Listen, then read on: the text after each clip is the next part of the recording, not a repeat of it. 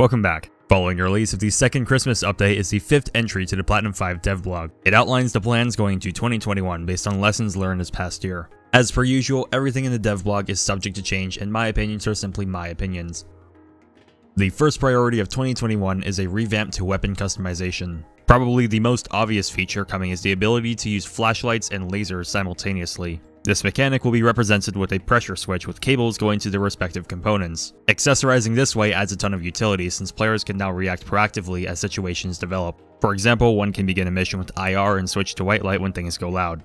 In addition, IR and visible lasers will be housed into one unit with the ability to toggle between them. This is great for working with newer players. Those with night vision can paint targets with a visible laser then switch to IR when needed. We can expect some new flashlights with highly focused beams and others with more spill, much like their counterparts in real life. I can definitely appreciate more options, especially with the new lighting. Suffice to say, the future really is bright.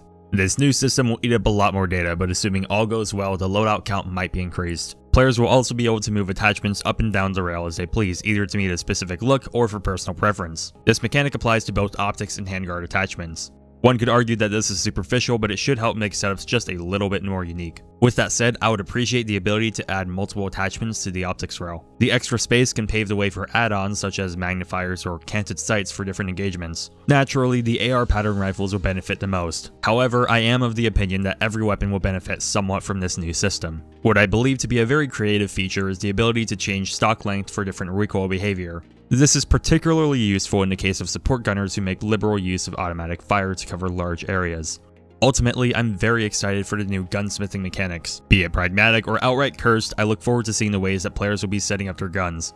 On the player vs player side, the third Christmas update will also introduce larger scale games that pit 10 against 10 and later 25 against 25. These have been a long-awaited addition, especially with the testing done in months prior. Ranked matchmaking will be seeing its revisit down the line, hopefully fixing many of the queuing issues present right now. Regardless of the mode, I'd like to see more in the way of objectives, more specifically ones that demand cooperation. To top things off, a new office map will be joining the pool very soon. I really like it and hope that more CQB-oriented maps will come in the future.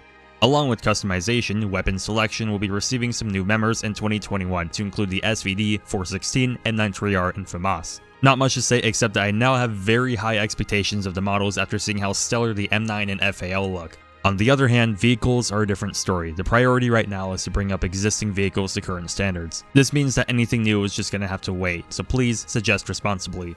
One of the more ambitious goals going into 2021 is optimizing the game to run more comfortably on lower end devices to include the Xbox. This means cleaning up maps and more aggressive LODs for weapon models. Hopefully, everyone will have the chance to finally experience this game. Apart from some reflection, the blog concludes by teasing vehicle customization and the next mission of raid mode. That's about it as far as the blog goes. One more thing though, I've been really out of the game for the last 2 months, but I've been doing my best to make good on my promises, starting with the infantry video. All I can say right now is to stay tuned, stay safe, and have a happy new year. Cheers everyone.